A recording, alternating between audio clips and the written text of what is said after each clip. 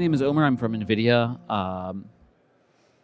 I'm here to talk about something that I've been working on for the past 3.5 years.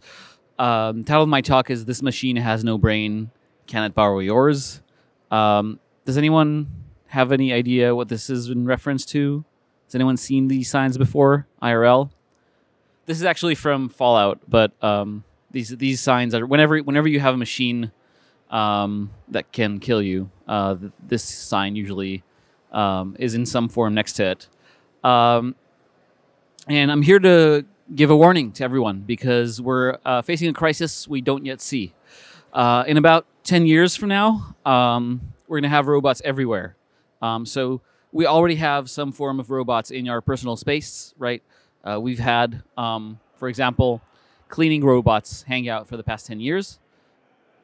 But now we're beginning to see some changes in the effect and the amount of robots that we have in our personal lives or doing logistics for us. And that's mostly because we have amazing reach nowadays, right? We have innovations in motors and in microcontrollers that can do stabilization. We also have innovation in dexterity. So grippers that used to be something that was very specialized are now we can now manufacture them pretty much in mass manufacturing, even for like the most specialized tasks. So you would have rubber and silicone in injection molding, which is a mass manufacturing technique, but now it's very common in robotics. So you can do soft robots, but you can also have robots with tendons that have a very high gear ratio. So over here, you're looking at a robot from the Cornell Organic Robotics Laboratory that's holding a can, right? So it's very accurate for a machine to be holding a can without crushing it. And this is done pretty much with custom motors. So this is, like we're definitely going in the direction of precise machinery.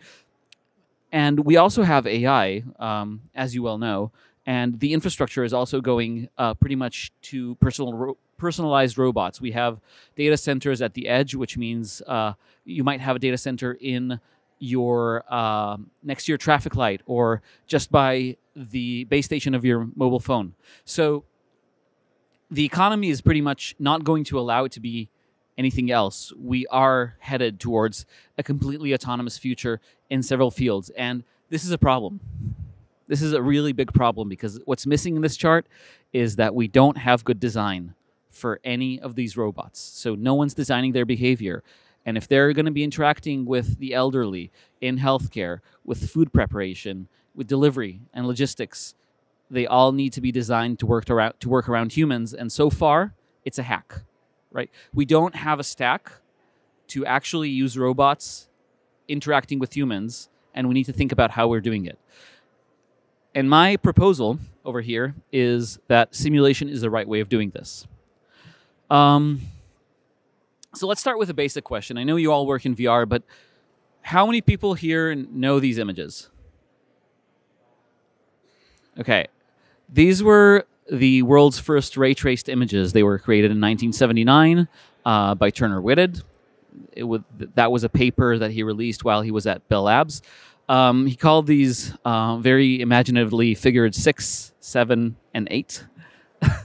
They were part of a paper where he's describing also how ray tracing works, which he described in figures 1 and 2. One is a description of the actual algorithm. The other is a description of Snell's law, which is a way to describe how light moves through different media. We haven't gone to simulate actual optics and therefore have sort of like photorealistic rendering until very recently, right? If you look quickly at the evolution of computer graphics, we had our first popular 3D engine that can run in real time in 1993. On the other hand, we had our first ray traced film in 2006. Well, if you ask the people at Pixar, they would say that a lot of the ray tracing there that I would consider fully ray traced was a hack. I consider it fully ray traced. They actually managed to simulate a whole model of light. But something happened along the way. We have this now, right? And with GPUs, we can suddenly do things like create game engines which approach photorealistic simulation. In this case, we're looking at Boy and His Kite, demo by Epic Games, which did a lot of photogrammetry around the environment. But nowadays, when we've reached real-time ray tracing in GPUs, we can move between what is basically this all the time to this, right? I'm going to do that again because I love that. Apologies to everyone. Yeah, but what this actually means is that suddenly, like, we've achieved several levels of abstraction throughout the years, right? We started out by being able to only make games via basically assembly language, and then slowly evolved into what we have now in game engines, right? Like Unity and Unreal.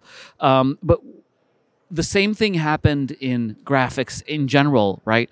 If you worked in a film in the 1980s and 1990s, you'd be doing everything with command line interfaces. Now you're using Photoshop and Maya and Nuke.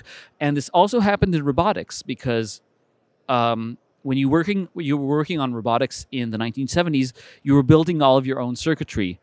Around the 1990s, you started having microcontrollers that were very expensive and hard to program. And nowadays, the stack is almost completely solved for you. You have operating systems like ROS that do all of the robotic control on one hand. On the other hand, you have very good hardware. You have GPUs on the robots themselves. Some companies make them. I'm not going to name names. And the underlying idea behind all of this is that from engineering, from, well, a culture that is supposed to build machines for other people to have ideas on top of, we now have design frameworks. And from the idea of modeling making a mathematical model to solve a problem, we're now just teaching computers to do this, right? So in a way, you can talk about machine learning being the abstraction to how you design human-robot interaction. So I want to talk about machine learning a little bit so we're all on the same page. I think this is the first interesting component of deep learning that was ever introduced. I think this is the first paper from Stanford in the 50s about neural networks. At the time, they could deal with basically one solver which had a bunch of inputs and would output a sort of like a linear result. Is this above a plane? Is this below a plane? As a result, you slowly evolved into these, right? So you can have multiple layers of many input nodes. And because of GPUs, we evolved to this. This is GoogleNet from 2006. From 2016, I'm sorry. 2006, what happened to me? All of these contain subnetworks, which contains the perceptrons from the previous slide. This is a very, very big network. The problem with these is that there is an underlying thing that fuels all of them. It's data, right? And we have evolved to needing data everywhere. So if you are building any kind of system which takes resources from the real world and makes a conclusion about something new, it is using some form of data.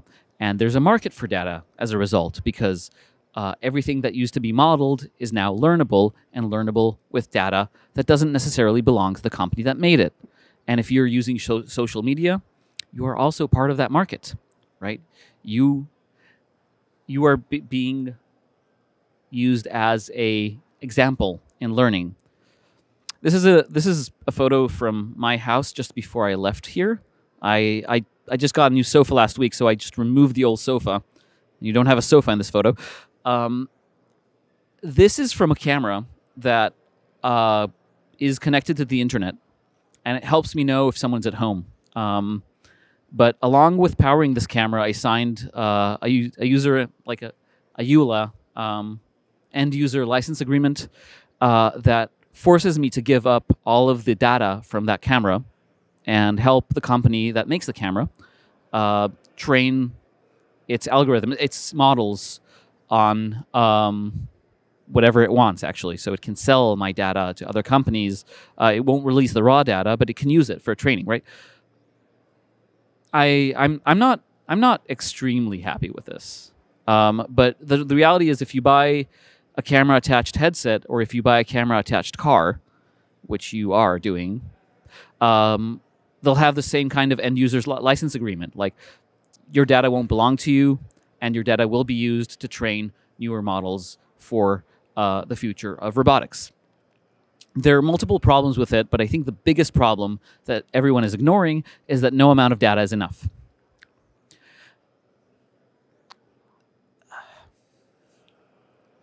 When we look at data that's coming from users, we're looking at the normal behavior most of the time. It's very hard to catch anomalies. Anomalies don't appear in the data set, or when they do appear, they appear very sparsely, right? So if you're trying to train a self-driving car, you need to train it for stuff like this. That's not an image that you would typically see driving down the street, unless you live in New York like I do. This is a very hard image for a neural network running inside a self-driving car to parse. It has multiple lights. It doesn't know where the sources are. This is a rare occurrence. Like, I would call this an anomaly. But anomalies exist everywhere in the data, right? You're not training for this. You're certainly not training for this, right? So some data sets don't exist right now, but some data sets also can't exist. It's going to be very hard or unethical to get the data sets in advance for machines to actually use when you're building a product that requires a mathematical model running behind the scenes. So I have a solution. This image isn't real. It's part of our simulator for self-driving cars called DriveSim. We've been using this for quite a bit at NVIDIA. The premise of synthetic data seems reasonable. There's no data in the real world. You just have to make it, right? And there's two things to attack here. One is generating imagery, enough imagery for ground truth to provide data for the networks to learn if you were in a scenario where you have a lot of red lights, or if you're in a scenario which has complexity in the road. But the other one is generating interesting scenarios. Creating images like this one, pretty much at random, solves for one. It solves for the ground truth. It doesn't really solve for a scenario. So we have to think about how to create scenarios for robots to learn how to behave when it comes to things that are hard to capture in the real world. This is one example of something we've been doing. This is a bunch of robots together in a product called Isaac. These are all simulated, and they're learning how to play hockey, right? So all of them just have a stick, and all they know how to do is just move the stick. And they also have a score function, which tracks the puck and tells them how close they are to the goal. After enough iterations, those robots learn that they get a better score if they move the stick such that it hits the puck, and they move the stick such that it hits the puck on the way to the goal. And when they do, they get a super high score, so that then they know how to repeat that again. And they get all the observation from the real world, and just use that to make that one specific action.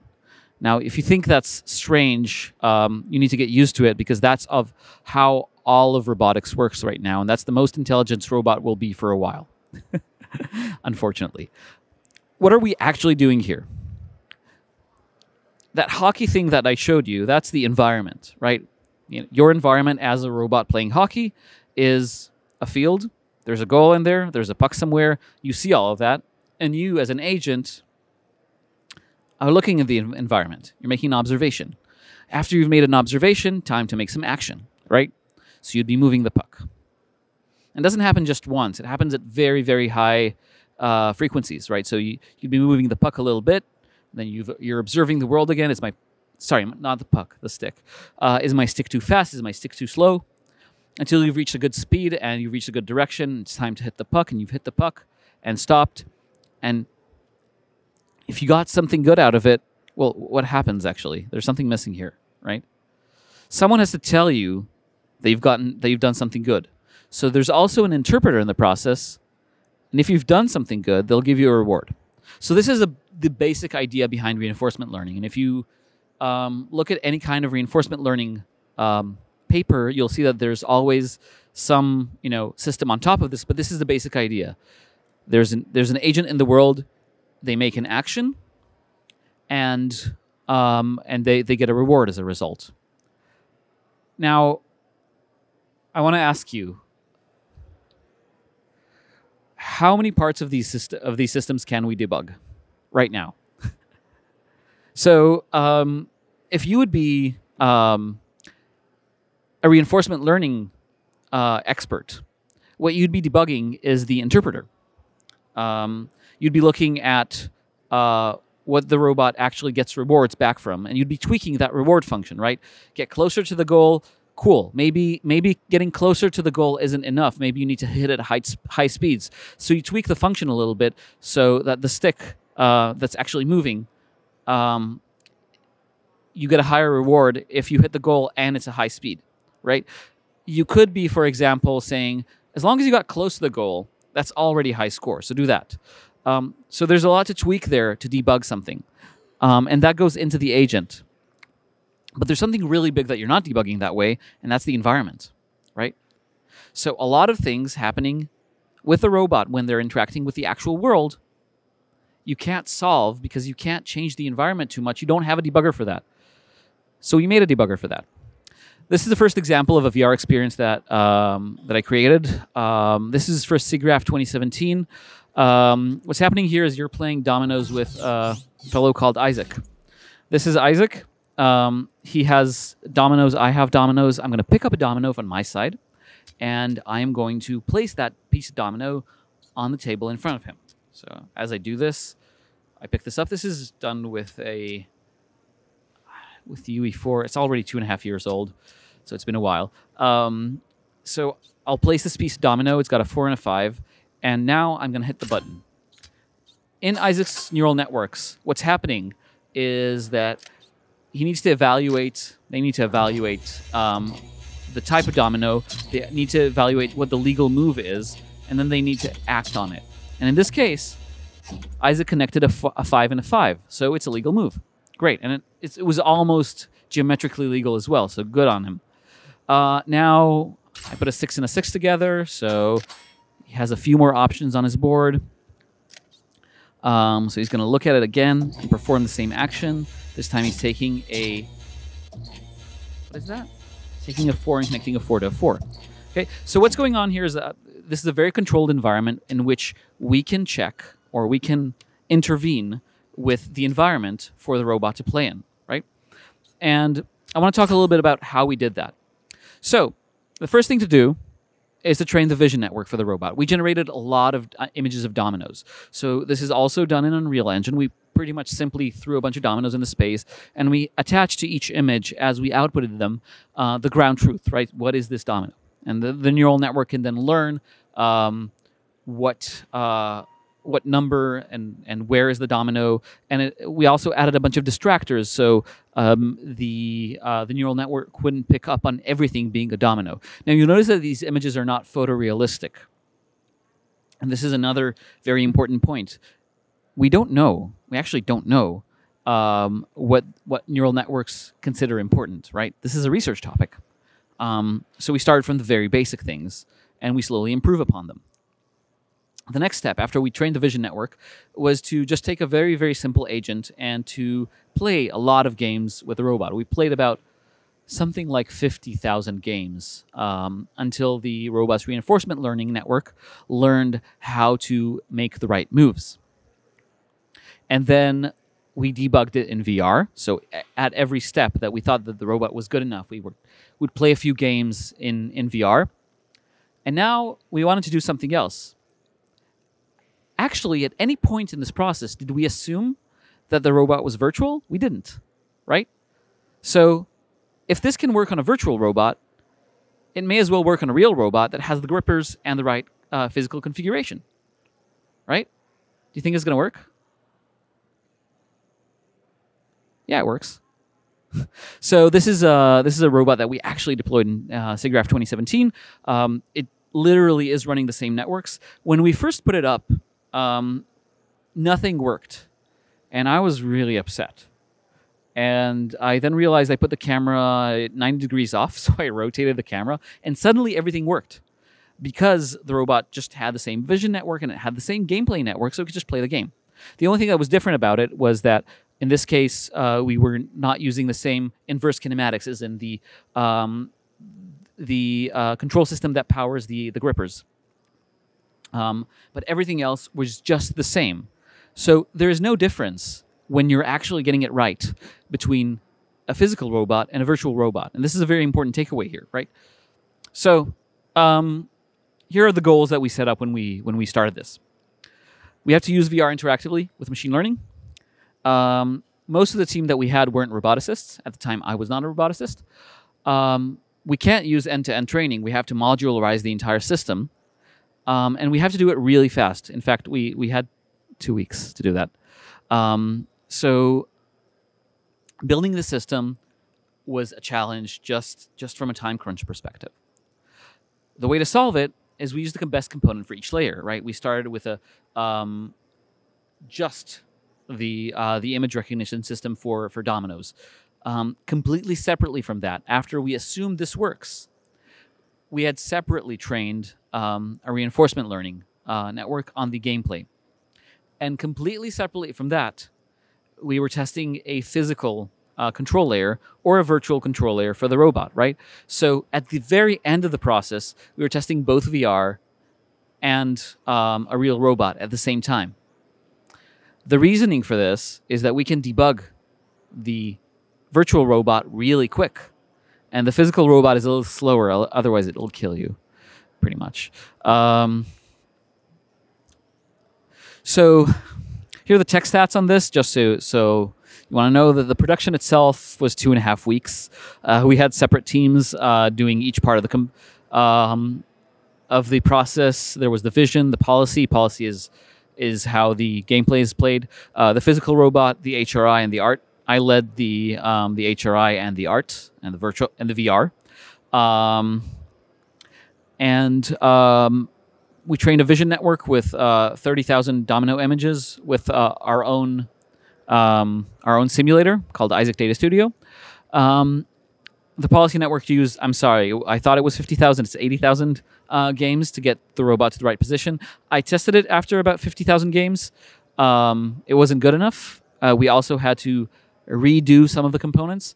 At the time, this is about 2.5 years ago. At the time, the training was quite slow, as in, like, it took 24 hours to play 80,000 games, which, when you're in a time crunch, actually matters. So testing it early, virtually, really mattered to us. And the components were never integrated until deployment, right?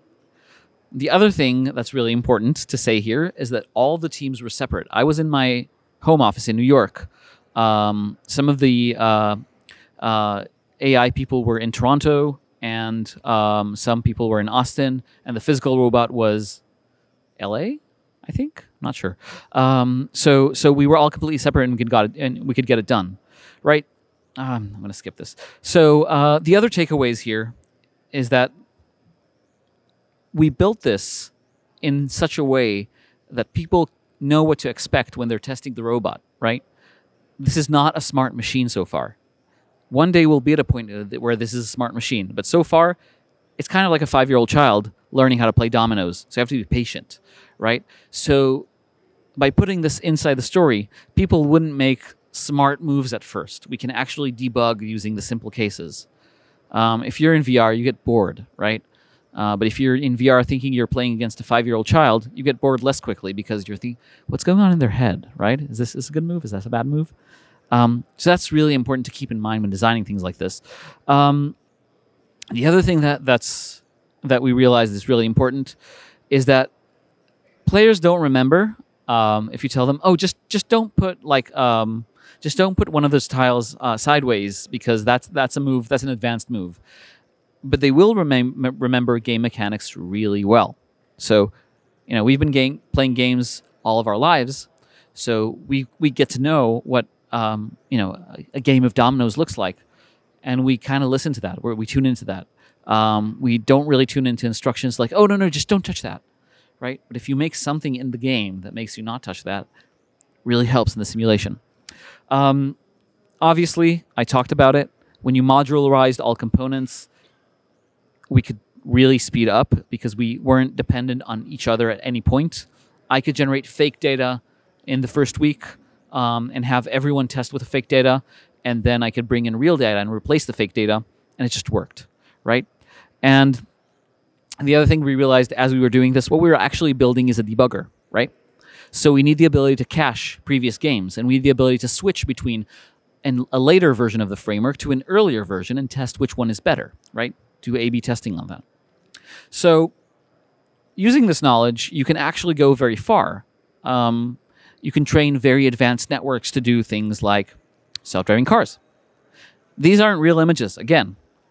What this is output from a neural network looking at synthetic data that we have inside DriveSim, our self-driving car simulator. I want to talk about it a little bit, just so you know what we're actually building when we're building gameplay environments for robots. So in this case, we have this car model. It has a bunch of cameras. All these cameras need to inform the car on how to make decisions in an autonomous driving situation, right? So cars would be driving around and they get some anomalies, right?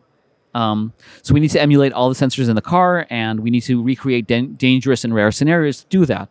And so we can manually inject inside the environment. We can inject fog, snow, rain, and we can make some arbitrary traffic congestions. We can add really backlit scenes with fog. So the sensors barely do anything, but they can still react properly because we trained them on many extreme cases. And we get this, and we also apply some distributed computing to this because we don't have to train one scenario. We can train a bunch of scenarios at the same time and kill the ones that we don't like, right? The ones that we don't like didn't perform well in like a rainy street. Okay, redo that, right? We'll use another.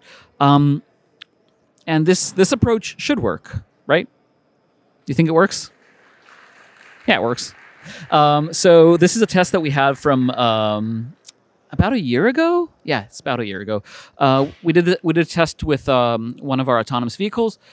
This one is in the South Bay. We're running a track of like 80 miles. And this is real data that you see here. So what's actually happening is the car's driving around and it's picking up on all the road marks and so on. In order to validate this information, what we're doing is we're recreating the same track virtually. So you see on the left here, you see DriveSim. DriveSim is our self-driving car simulator, and it's using all the information to recreate that ride and validate it to see that we can inject more dangerous scenarios. In that case, maybe the car wouldn't make it. So we want to validate all of these. We add this layer to it, right? We're just changing the environment, and we're not telling a real environment from a virtual environment as far as the evaluation network is concerned, because they're not different. So the layers that we have here are simulation on one hand, emulation of sensors on the other hand, and at the bottom we also have imitation. We're adding more data for the machines to be able to use without exactly understanding what a human is doing or what other players in the driving simulator are doing, but still be able to do something with it, right? Like if you don't know why a machine has done a certain thing, but you're still able to navigate around that, well, mission accomplished pretty much the same way. This is one example of what I mean. So this is a demo by a colleague of mine named Madeline Gannon. She built this playful robot. Now, this is an assembly robot from ABB Robotics. This thing can definitely kill you. It's very big and it's very powerful. And if you get too close to it, just one wrong move can break a few bones. But in this scenario, she made it look cute and inquisitive, right? Mimicking humans in a way. And this field has grown quite a bit in recent years. This is a work by Daniel Holden from about a year and a half ago or 2 years ago. He made a neural network that combines a bunch of different motion captured humans to recreate motion. And over here, what you see is that this character is getting a bunch of terrains that it hasn't seen before and still reacting properly because the neural network is mixing all of the different terrains that were available in training time. It's just doing it intelligently, so the thing looks like it's reacting pretty normally. The same university also released about a year ago pretty much the same type of network with some modifications, but done on a wolf, right? There's some improvement there. Also, you see that the motion is very, very natural. Please don't ask me how they motion captured a wolf. We have been doing the same sort of things only with reinforcement learning. So over here you have Isaac Gym. It's our own training system just for reinforcement learning, where we're training virtual characters to just get up and tap each other. There's definitely a video game in here somewhere.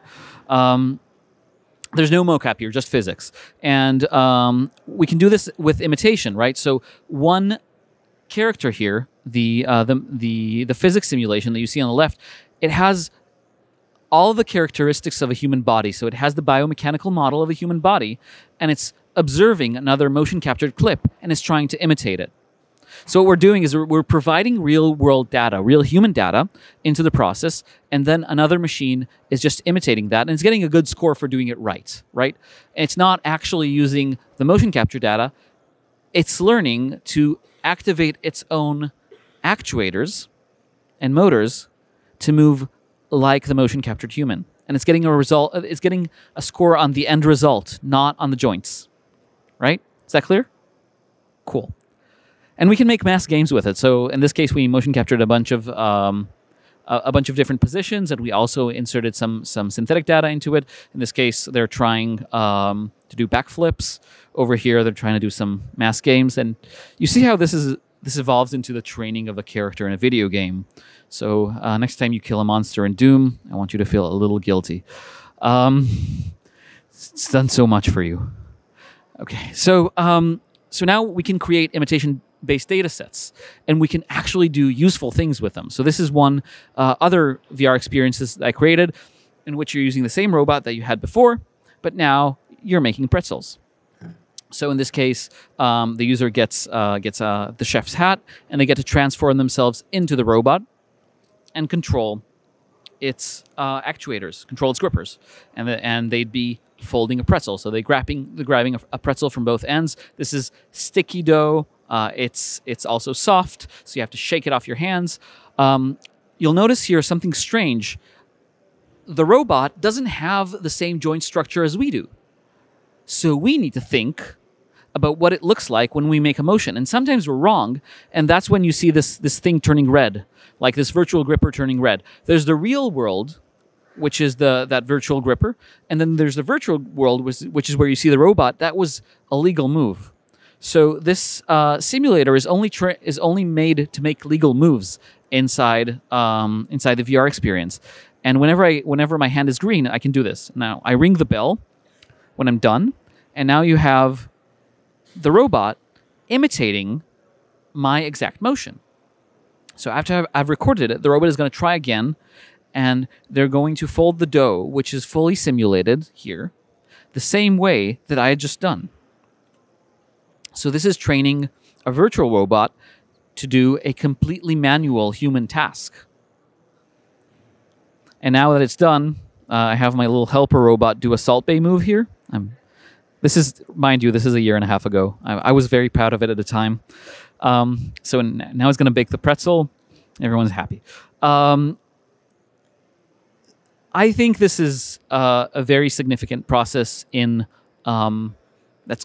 it's going to be part of the future of labor in many ways. We're going to train robots to do this small action that we are so good at doing, but hate doing. Right? It's going to happen over and over again. So I want you to notice a few things that we found along the process that might be interesting. So one is, it is totally non-trivial the way you choose to control the robot.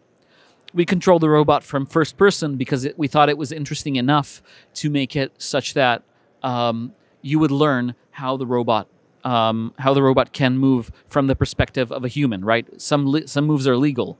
But the other options that we tried are grabbing things by the object. So instead of grabbing the actual gripper, I could grab some virtual point away from the gripper where the actual object, the endpoint, should be, and have the robot attempt to grip it. That had limitations. We also tried standing at a distance from the robot so we can see what's going on and complete the task from our perspective, because there's nothing actually limiting the robot from doing the entire task upside down, like mirrored.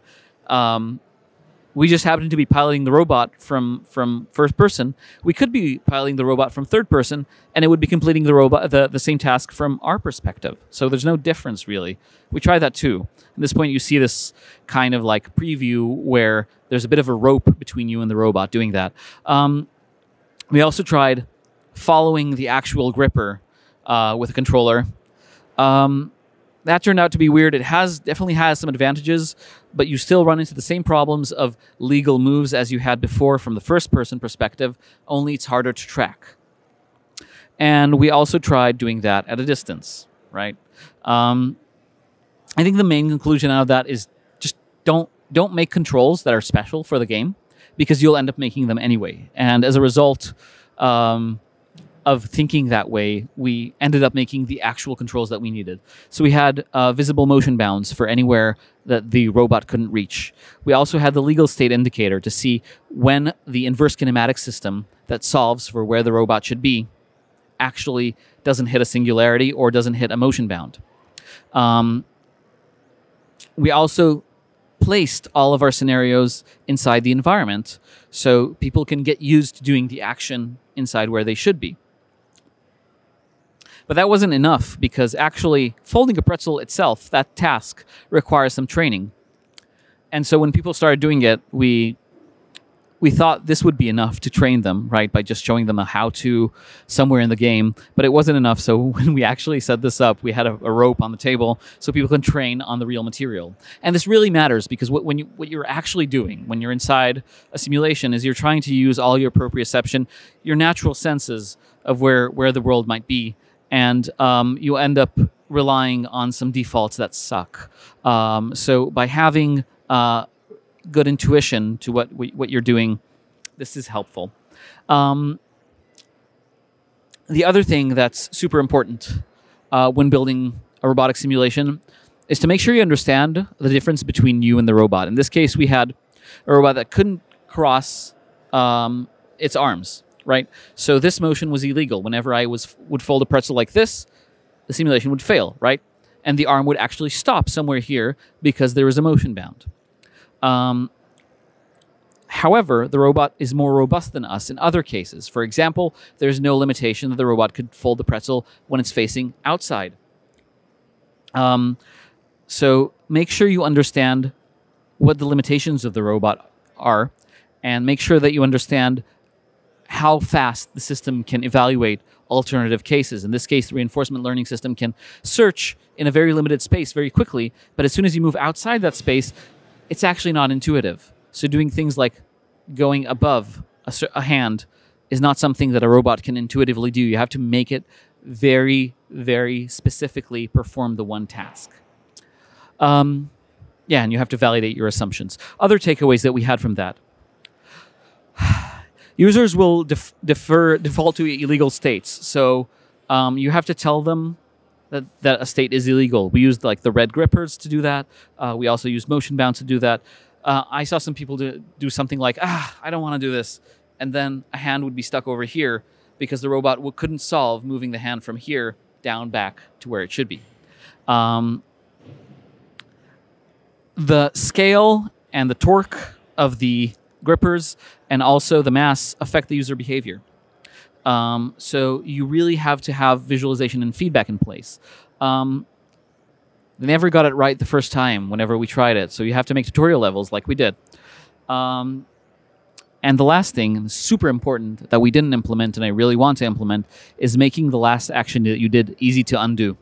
Because you are performing an action on a robot that's affecting the environment. As far as you care, it's real. Okay, so last slide, I swear. When you're building human-in-the-loop systems, here's what I want you to think about. Make the system modular. the more you can replace stuff in it, the quicker you can move. You have to state clear goals, because any system that you're making that's human in the loop has people from different disciplines. If they know what you're trying to solve, they will work around what you can't solve. Okay, so always communicate well between people in the team. Avoid false empathy. I just covered that, but it's really important to remember. And remember that you're building a debugger, right? You have to expose parameters, you have to make agents interchangeable, and you have to make states rewindable. And remember that you're building a debugger and you're also building a game. So you have to exploit all the game mechanics that you can. You have to move as fast as possible. Thank you.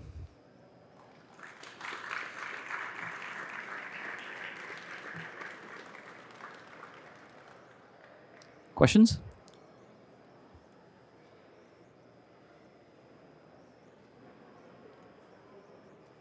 All right. Oh, question. Yes. I'm sorry. Hi. How do you come up with all of those test scenarios? So basically, it's a test scenario that you're pushing through the whole process, right? So I don't necessarily think that I can call every single of these situations a full test scenario. We were trying to validate if a robot can complete a certain task, right? So we're like, what is good for a human to perform that a robot can copy? Or what is a simple task in the case of dominoes? What is a simple task that we can play with, is simple for a human to understand, and uses the limitations of a gripper that the robot has? We pretty much brainstormed until we had something that works. There's no guidelines except for user creativity, I guess. I'm sorry if there was supposed to be a higher insight there. No, just user creativity. Hi. I just have a question. When you were showing the tapping Isaacs and they were imitating the motion capture files, you said it's important to note that their score was not based on joints, but their overall performance. I'm just wondering how you scored that. Yeah, so there are many variations on the reward function, but the end result is overall pose. So you can think about overall pose in many ways. One result would be to project from the perspective of the camera and get a least squares approximation. Another one would be to test the end effector positions, but not the actual joint hierarchy, because you might have a small offset in the root joint, but still down along the hierarchy there are some corrections, right? If you were to judge joint by joint, you'd create an overfitting in the system that is going to be hard to overcome in later steps. So there's a preference in some composite score that's undefined, I'm aware, but some composite score that would be more helpful for letting the machine be more creative later on, I guess. That makes good sense. I've done the same thing in dance. Okay. So I do a lot of simulation work as well, and one thing I find is with sort of the old guard, if you want to call them that, the physical engineers, there's a little bit of skepticism and pushing back. I'm curious if you've had to deal with that and how you've dealt with that.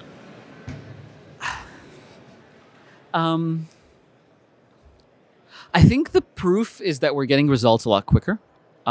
So I have no pretense especially when it's 20 or 30-year experienced roboticists, to claim that I am in any way improving their techniques, improving upon their techniques. I'm producing a new perspective that they couldn't do up until now because tech wasn't ready. VR just lets you do that quicker, and game engines and simulation frameworks allow you to move very fast, and they never could. So if you present it that way, it's a nice carrot, and suddenly your skills become complementary, and they begin inquiring very quickly. Oh, and how do you do this? And can we also add some stickiness to it, and so on? So I haven't found anyone who hates me for doing this so far. Yeah. Sorry, I just had a quick point of clarification. In the dominoes example, you said there was 80,000 games. There were 80,000 games played in succession to train the reinforcement learning. But not network. all in VR. No. So we had a scripted agent make legal moves, and we had a reward function reward legal moves from Isaac's side. Okay. But the scripted network was dumb, right? All it can do is play legal moves. When it couldn't, the simulation would just stop, right? Okay. So very early on, you'd get punished for making silly things, but slowly you'd converge on first placing a domino next to another domino. That's like the first thing, and then actually converging to make a legal move takes some time. I'm sorry, you got cut off. So it's a little bit, I guess, unclear to me in that example what was the VR adding that you couldn't have done with your standard scripted methods? Yeah, so the scripted method only examines what is a legal move to make in front of the robot, but what you're actually trying to teach the robot to do is to play a game of dominoes like humans would play them, right? So I could be placing the domino not exactly in the right place, and I still want a legal move out of it. And I could be placing the domino sideways, and the robot would then know how to do something like that was one like interaction that we had. Just like say that you don't have a legal move. The other thing that we're trying to do is not to make the robot not make extreme motions outside their motion range. So all these things have to be trained in a network that in a scenario that breaks the rules. And so the last thing is then, so how many VR games were part of that training set for the domino example? So you put the number of scripted games, and I guess that's what I'm trying to tease out here.